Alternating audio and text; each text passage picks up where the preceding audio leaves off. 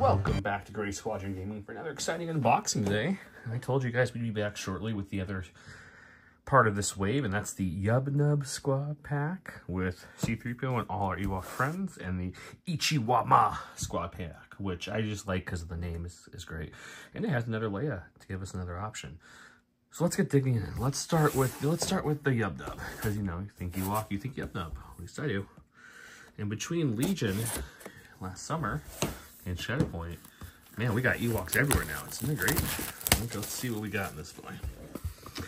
Okay, we got our usual insert in there with the sprues and the cards. Let's start with the sprues. We got some big bases, we got some small bases. Let's see. So you do have two of the larger bases.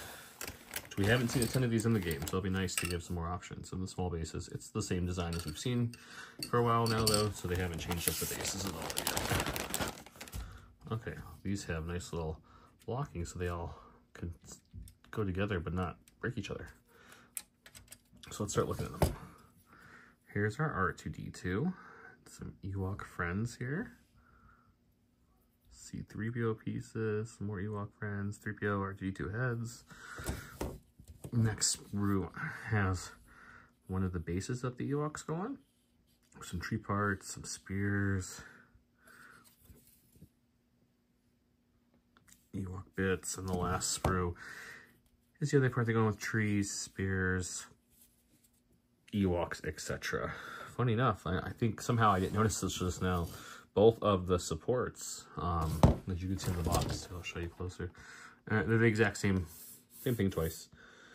Which, you know, depending how you feel about that, I wish it was a little different, would be nice, but they are just generic Ewoks, so that is that. Let's look into the cards now that we've taken out the sprues. Let's see what the cards have. It's going to be the same stuff still, where you get a ton of cards because of all the different languages you get. So let's see, we get all of our good furry friends. Let's go ahead and only take the cards we need. Ooh, there's the new cards. I'm really interested to play with those. Okay, so everything else, all this is other languages. We don't need that. We'll stick that over here for now. Okay, let's see. We've got low gray, and then of course Wickets, C-3PO, R2-D2, and our generic Ewok trappers. Let's get rid of these cards. This is that new Ewok Trapper Primitive Arvast. You choose an active objective and you roll the dice. And effects happen as fallen, which is a brand new type of thing. Each enemy unit, and this is, by the way, it's the Shatterpoint card here, so each enemy unit that is contesting the chosen objective gains pin, and then push each enemy character that is contesting the objective away from the objective. Each push suffers 2 damage. Each character that is contesting the objective just suffers 2 damage for a hit. On expertise, each enemy unit contesting the objective gains pin and suffers 2 damage. And for a failure, each enemy contesting gets a pin. So it's interesting that this one and this one are very similar. I mean, they're actually all, so you're losing something. So you get the pin there, this adds 2 damage. This is just 2 damage. So this is your best option, right? That's what you want to roll, which is the hardest because it's crit. So Logray is our leader. There's his stat line for one side. There's his other. This is Wisdom of the Woods. It's a 7-6-6-5. Got some decent dice pools there. Can change crit to failure, but you have to roll 4 or more. So we're not going to see that a ton. Got crits on the sling. A couple crits with some damage options on the hits and the melee. And got 2 shoves within 3. You got a free at 5. Interesting. And this flips the attack and defense. Yeah. So now we have 6-7, 5-6 versus 6-5 and 7-6. So this is more melee. Which you can tell we have more crits now on the melee. We have more damage, less here. We do change crits to hits on 2 and 3, so that changes. We do definitely have more damage potential early. We got 2, 3, 4 damage rocking here with the pin. Another free action. But only at 4 now. Or no, it's still 5. Then we gotta look at Logray. Here's his card, 7-6. Quick Wits. He's canceling, not canceling, but changing crits to hits pretty low. That's nice. It's got a good amount of shoves. You could go 1, 2 shove there either way, which is nice. Otherwise, 1, 2, 3, 4, 5, 6, 7 damage there. With some good statuses that if you want to have them, not too bad. C3PO and R2D2 card right here. And they're unique for the fact that you can flip them and they're not a commander. So R2's all melee. There's this thing. It's lots of shoves, couple damage, nothing crazy. It does change crits to failures when you get a ton of expertise. Flip it, and now we got 3PO. 3PO is also melee, and he's way more healing and free objective action. Also crits to failures. Then our Ewok trappers, 5/6 and 5/4 defensive and offensive wise. Our trees have a lot of damage on them. But yeah, we got, looks like 2 shoves at 2 and 3. It's not bad. Damage 2, 4, 5. 5 damage, not crazy high damage, but with just 3 successes, you can do a decent amount of things. But you know, those only tell part of the story.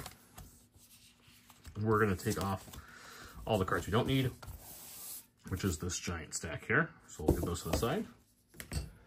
And we'll flip through here. Let's see what we got. Let's start with Logray. He is an 8/3 force.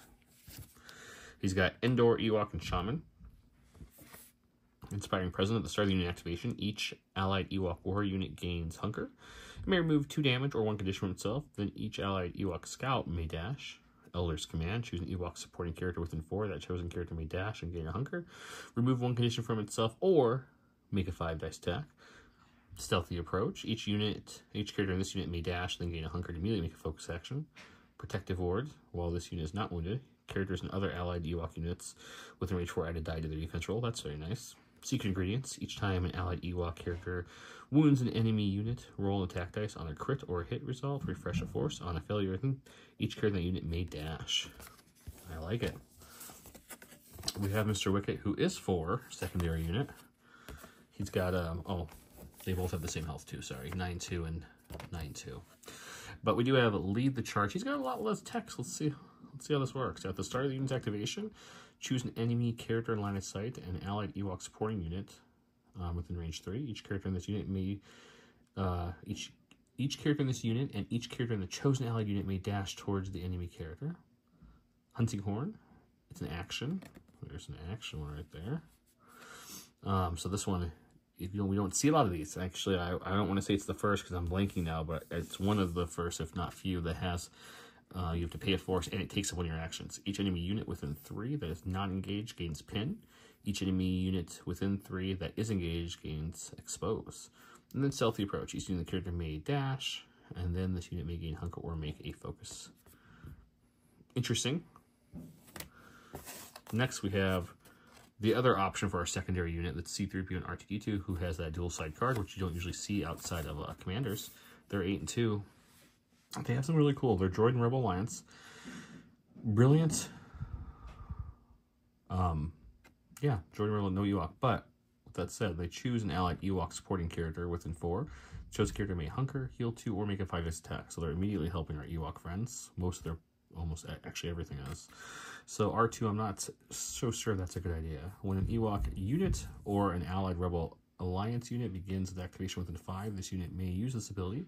The activating unit may remove any number of conditions from itself, then that unit suffers damage for each it removed. It's free, by the way, too. It's nice. Divine Influence. While this unit's active stance is against my programming, allied Ewok units within 4 gain skill. While this unit's active stance is angry feeling, all Ewok warrior units gain steadfast within 4. That's good. Goodness gracious me.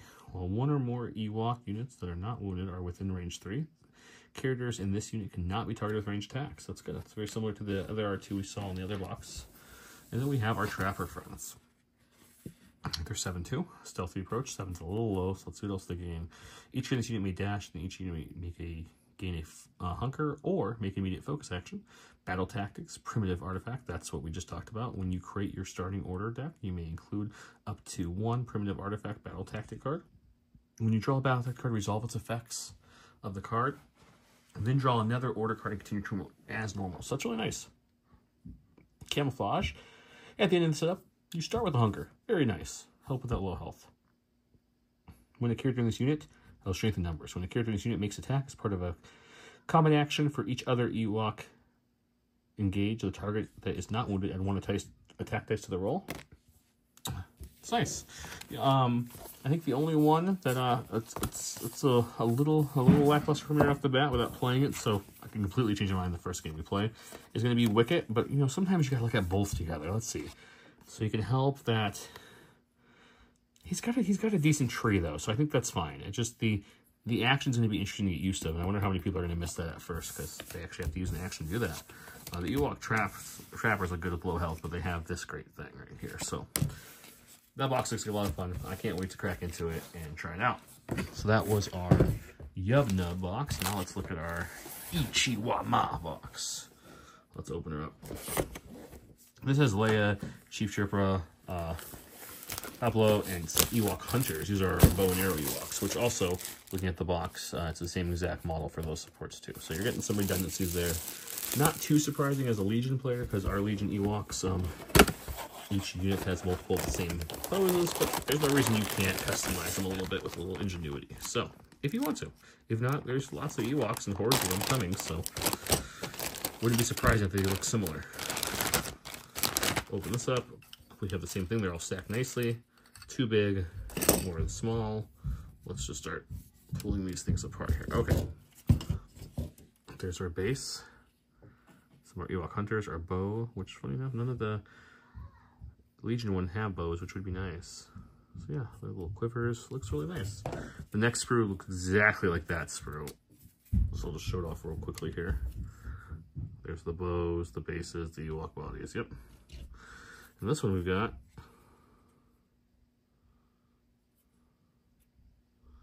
our Ewok bodies, our Leia. So we get Leia focus. There we go. Looks like you can have her with the helmet or without. Suit option. I mean, I think with is the only option in my mind, but the box art, as you can see here, is her right there is without it, but then the art is with it. So it gives you a little customizability there, which is always appreciative. Then we've got the 2 named Ewoks. Let's crack into the cards. Okay. Oh, by the way, I didn't show in the last box again because there's not much to show on this, but they always have this little thing that has the other languages on the back, and the front just tells you to read this first and show some pictures and some credits. And they're boxed one just like it. Okay. Let's get into this box here. Once they ran out a lot of cards, we're going to put to the side because they print it for every language. Okay, let's see. So all this, we'll put to the side. We don't need those right now. We've got our Shatterpoint cards here that we pull from our deck. We've got Leia. Frontal Assault. She's a 7/6 and 6/5. She changes crits to hits right off the bat and possible failures later on. Lots of crits in the range, a couple in the melee. She has a very interesting tree. I'm just kind of looking at it with you guys for the first time. Looking like we've got 2, 3, 4, 5, 6, 7, 8, 9. 9 potential damage is nothing to shake at with range. That's pretty good. We got a shove at 3. It's only shove, reposition, free effect. It's all good. Yeah, looking at the other side, we've got 6, 7, 5, 6. So it's exactly mirrored on the dice pulls for defense and offense here. We've got crits to hits right off the bat, crits to failures. This time, crits start earlier in the melee, later in the range. We got range 4, both sides of range 4. I don't think I said what the range was.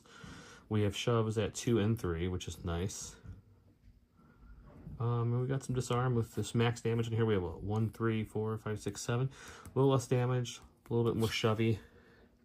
Not really, about the same shovey. No, it's more shovey on this side. Yeah, so interesting combinations there. Next we have Chief Chipra. He is 7 melee, 5/5 defense. He changes crits hits at 2. Couple tree options here. Look, a lot more damage than I was expecting again. We've got 1, 3, 4, 5, 6, 7, 8, 9. Another 9 are possible. It's a pretty good swing. Only shove is at 3. We reposition, some heal options, some disarms. Not too bad. Good amount of crits on the board there too. That's pretty decent actually. He is a... There's his backside for the Chief. He is a another option you can run there. He's got shove in 1 and 2. So there's your shove options here. This is a little bit more at 6 as well. Less damage potential on this side. We've got what? 1, 3, 4, 5, 6, 7 max. We got a free action there. Changing crits to failures there. Some damage potential there. So that's pretty good card. We'll see how the card looks like.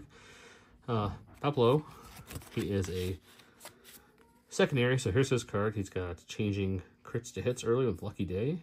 He can do range with a sling or with a spear. He's got a shove at 1, and he can shove much later. Damage, he's not here to do a lot of damage. Looks like 2, 4, 6 is max. 5, it's not terrible, but you have to get a lot of successes to get that 6. But early shove, 4 damage, reposition, pretty solid. Then we have our Ewok Hunters. 6'5", 5'4", range 4. They got the bow and the melee situational awareness. Damage-wise, once again, not here for a ton of damage, but not terrible. 1, 2, 3, 4, 5, 6. 6 off the bat. You got a shove at 3 if you want to go down that route, or you have a free climb. Okay. Let's look at the cards, because that's, once again, what makes these units good or not, right? Really is these cards. So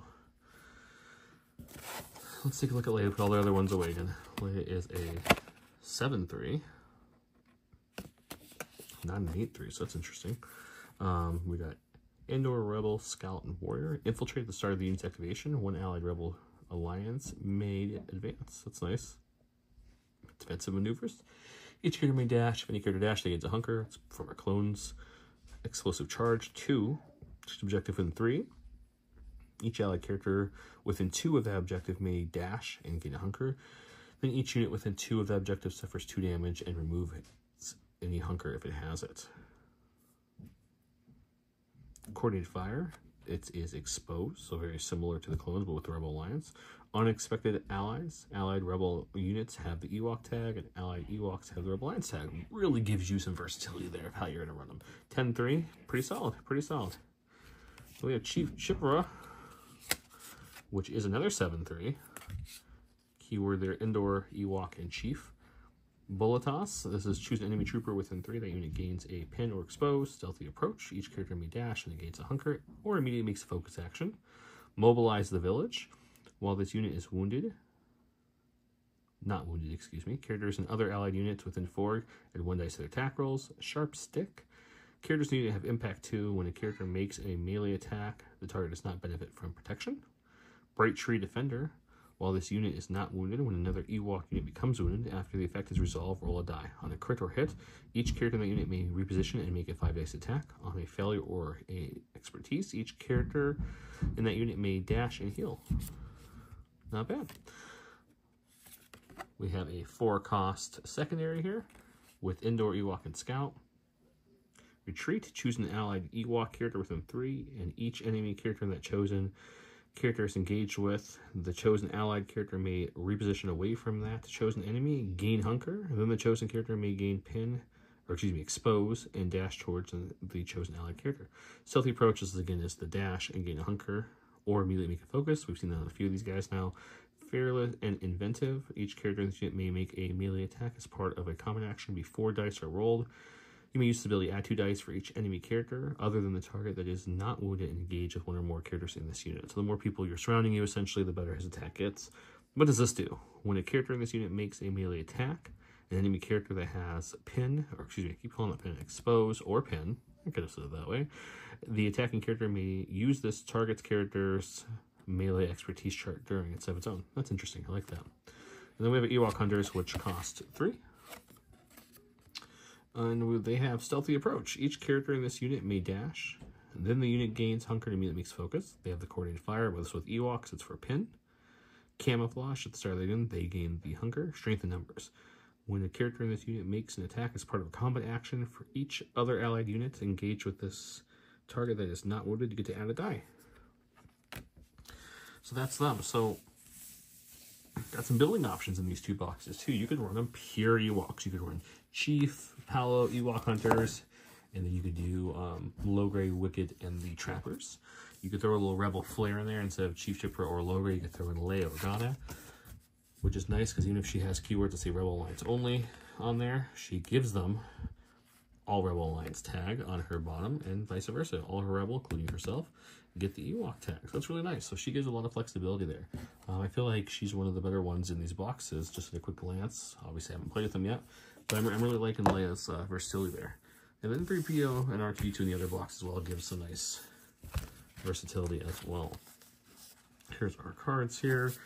Yeah, so I hope you guys continue to watch the channel. We'll have these guys up as soon as I can build and paint them. As you can see in the background from the last video, all the other 3 boxes. So there's a lot to build and paint. I've already started assembling some of these miniatures from the boxes from the last unboxing. But like I said before, comment below to get entered in any of our current giveaways for Legion and for Shatterpoint. You'll be entered in these videos as well. Thank you so much for watching till the end. Have a great time.